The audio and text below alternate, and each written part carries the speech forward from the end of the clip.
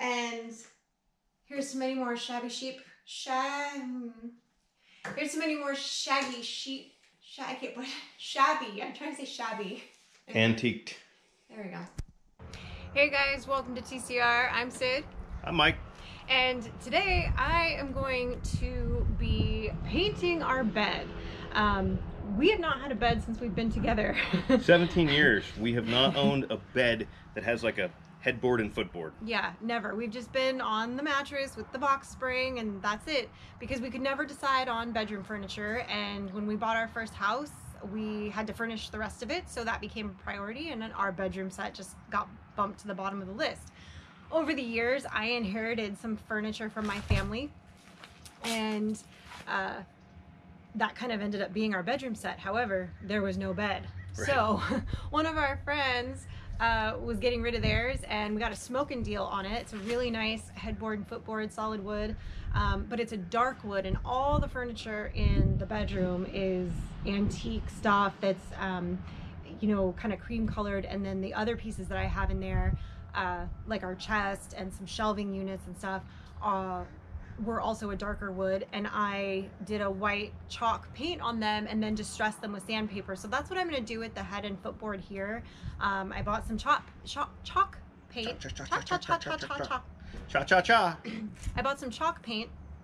Mike's going to help me move the bed pieces out here. I'm going to go ahead and paint it, and then tomorrow I'm going to sand it. And then I'm going to put it together. Yeah. And then we're going to sleep on it. Yeah.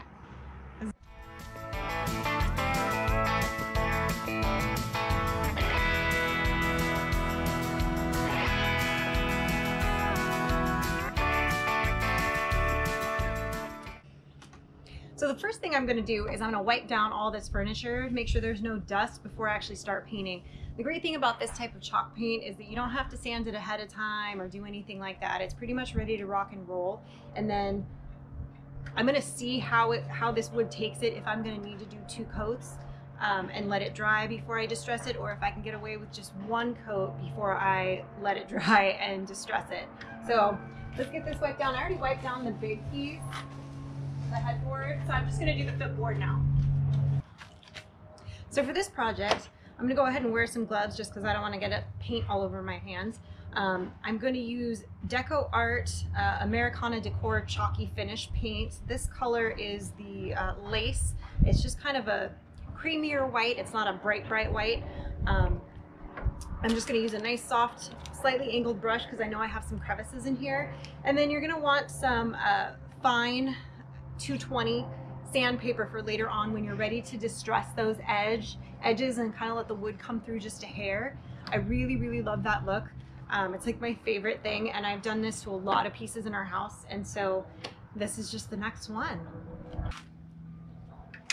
I did get 2 jars of this. You do want to make sure you shake it really well or stir it really well before you use it. You can, you know, pour it into something if it's easier, but I think it's, for this type of project, it's fine to just do it out of the container. So let's get started.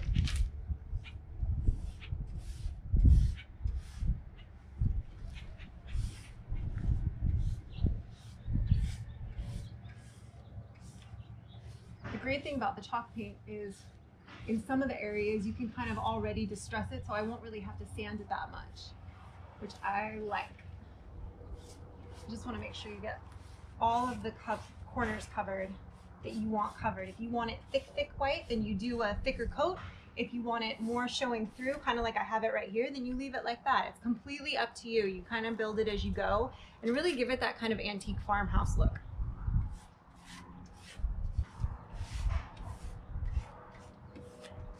It's also really hard to screw up this kind of project. If you're unsure of the color, or you're not sure what you're doing, it's your first time painting a piece, try it on a piece of the wood that's hidden. Do a little test patch, kind of like if you were gonna, you know, test a nail polish or something. You know, just kind of test it out first and see what you think before you go, you know, balls to the wall and do the whole piece and go, oh my God, I hate it, and it was, you know, my grandma's antique that I'm trying to give new life to, or whatever. You can do this in steps, and that's okay. You can test it out, let it dry, sand it, see if you like it. You know, I could have totally done a little piece down here that would never be seen. just to check it out. But since I've done this so many times to so many other pieces of furniture, I really do know what to expect. So I don't have any anxiety about it. And depending on what kind of look you like, kind of be mindful of the kind of wood you're working on, the kind of surface that you're working on, and which way the grain is going versus your brush strokes. Some types of wood and some types of surfaces, it's more visible than on others. This one, it's not super visible, so it kind of almost doesn't matter. But I do, you'll see I kind of glop it on, but then I do kind of go back and then go in the same direction just to kind of even out any brush strokes that would be showing up. And this stuff does dry very quickly because it's chalky and thinner. So you can still build it, you can still wipe it off with a wet cloth if you make a boo-boo. If you, like, let's say I wanted to leave that little inlet plain wood or something, I could wipe it off with a, you know, wet cloth right now and it would be fine.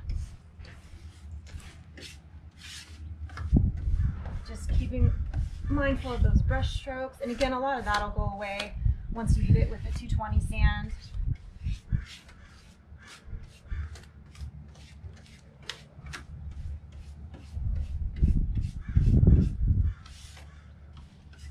But I'm loving how that's looking so far. I'm really happy with it.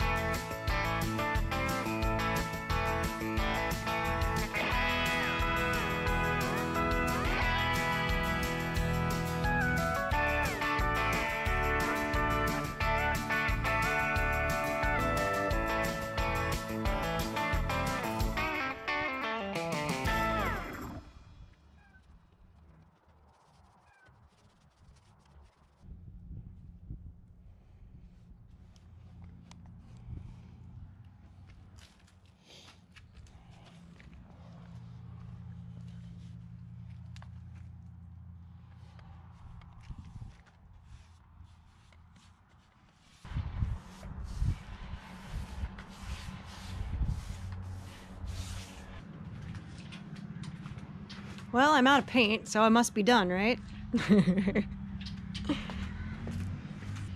So phase one is done. The paint is on, and now I just have to let it dry, and tomorrow I can do a little bit of sanding, but so far I'm loving the way it's starting to look. All right, guys, so it's day 2. This has dried overnight. I've decided not to do a second coat, and I've got my 220 fine sandpapers. This one's just angled, same roughness to it. And I'm just gonna go ahead and do the sanding on it to give it that kind of antiqued look. And kind of what I like to do when I do this kind of project is I kind of like to focus on some of the edges and roughing those edges up a little bit, and just making it kind of look a little distressed. So that's sort of what we're going for here. So I'm going to show you a little bit of how I do it, and then I'll show you the finished product.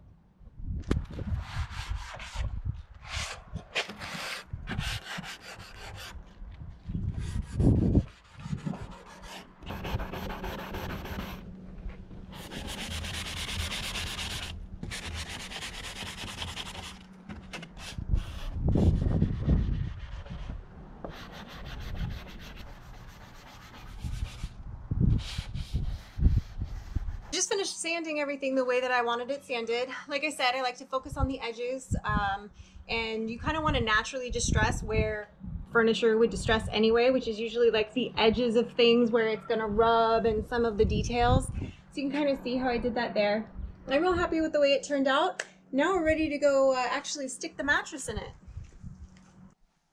Okay, so we got it moved into the bedroom and all put together. And I'm really happy with the way it looks. It goes really well with the other furniture in here. I do need to move that mirror up a little higher now because that bed is a lot taller than having no bed there before. So, but I'm super happy with it. It's a little bit taller than the just metal frame we had it on before. But I think it looks really good. I'm happy with the way it turned out. Here's some more fun antiquing projects. I hope you enjoyed. I hope you try it yourself. It's one of the easy things to do when you have a piece of furniture that you like, but you don't like the color of it. It's a super quick fix. And you can do the paint as thick or as thin as you like, depending on the look that you like and the amount of sanding that you want to do to it. Don't forget to like the video, subscribe to the channel, and click the bell so you get the notifications.